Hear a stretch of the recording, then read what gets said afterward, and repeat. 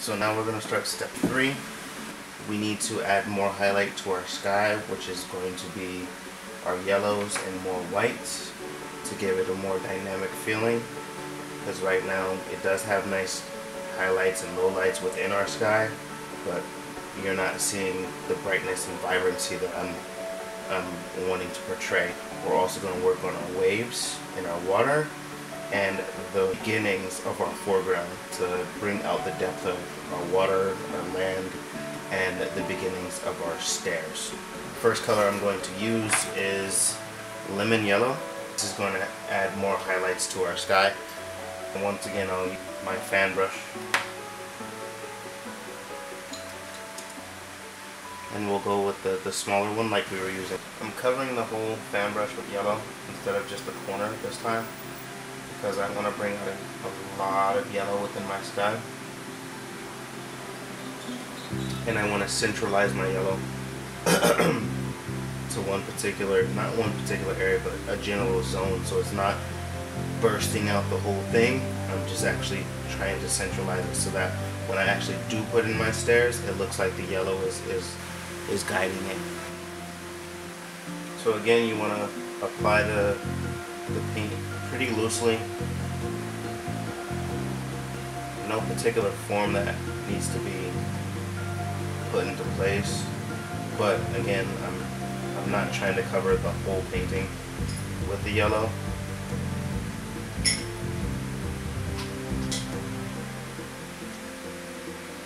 But I want it to be pronounced pretty well.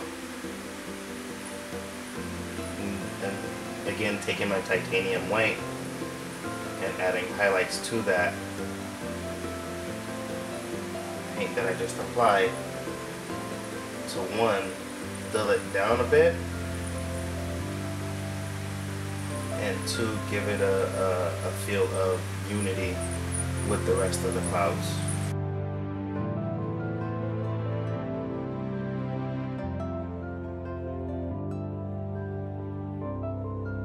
The goal here is not to completely cover what we did previously, but to add enough paint so that it works with what is already there.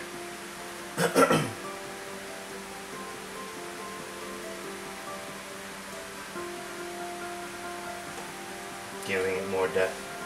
Now you don't actually need another fan brush to blend in the color that you're looking for. So I'm going to use a regular simple brush. Number 2, nothing big, just very simple. And I'll use that to blend in what I already have here, so it not so much stands out from the rest of the clouds, but looks like it's a continually part of the clouds that were already there.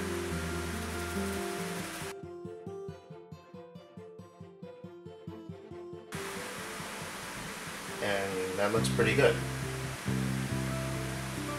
Now I think we can add a few waves to our water. But first, I think I should add a few rock formations so that it gives it a little bit of a different feel. And this is burnt umber,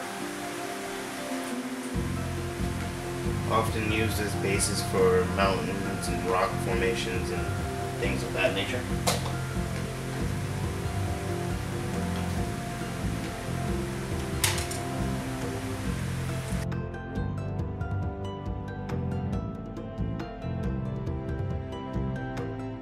Oh, a simple rule when you're putting down formations of any sort, odd numbers look better and work better than even numbers. Even numbers tend to be a little bit more rounded, so they do work in some sense, but when you're putting together paintings, for some particular reason, odds look better and aesthetically feel better. So now that we know where our simple rock formations are going to be, I want to start on the sand area before I actually put in my waves in the water. And this is yellow ochre. Simple everyday round tip brush, longer and extended than normal. And this area I wanted to make into a sand barge so that the green looks like it's actually on a cliff or lifted above this. And this is another reason why I think painting is easy, because just by adding a simple change of color, it changed the depth and feel of the painting already.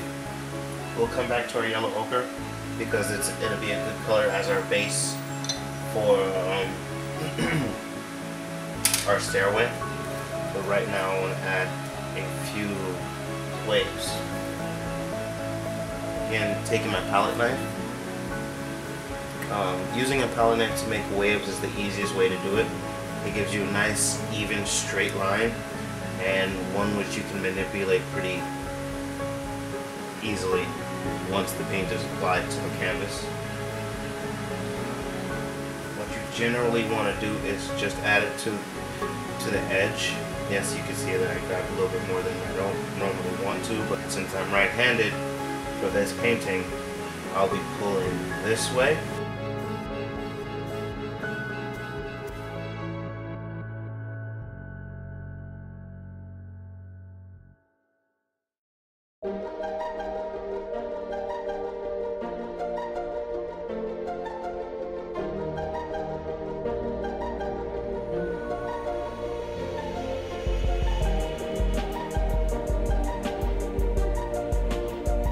Either use your fan brush or your pointed regular simple paintbrush to do this.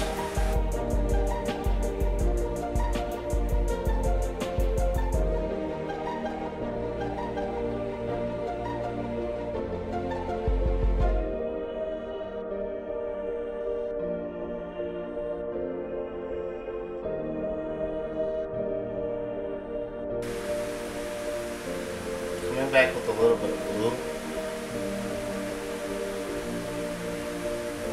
and mixing it in with your white and your yellow ochre that's already here.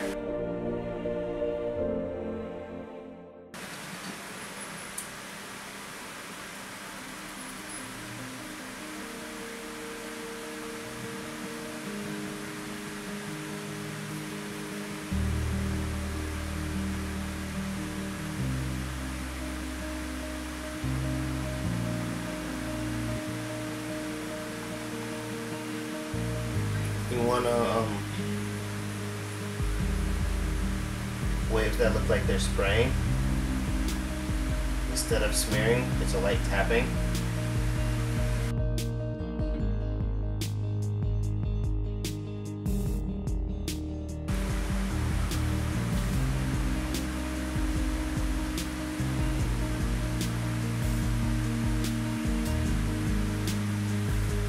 Giving it the slight illusion that the water is fading in and ebbing and flowing like it naturally does.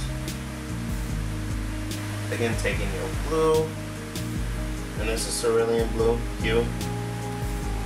I know I forgot to mention that before, but I'm just reusing the paint that I've already used before, just so I can properly create the depth of it. And I'm grabbing a thinner palette knife, one with a sharper edge. This is the third palette knife that you've seen. Here's the first one, here's the second one, here's the third one.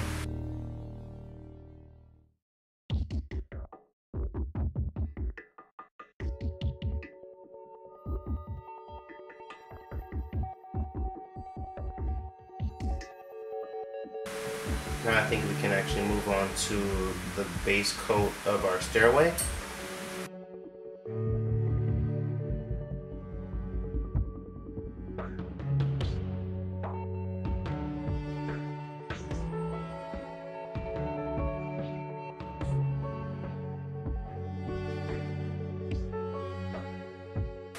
I know it looks a little funky right now, but this is just a base coat so I can get the general idea of how the stairs will be and where they will be in regards to the painting.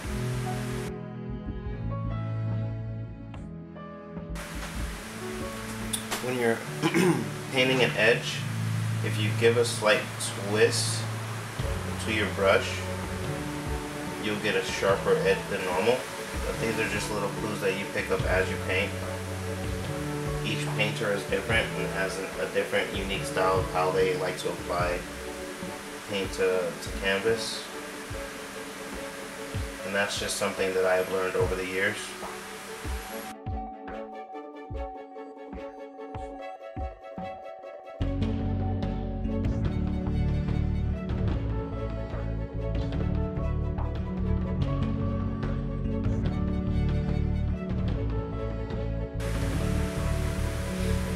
Now with that, step 3 is finished. You can see that I've added quite a bit of detailing, a little bit of yellow to my sky so that you can see that it brings out even more detail and depth to my general area.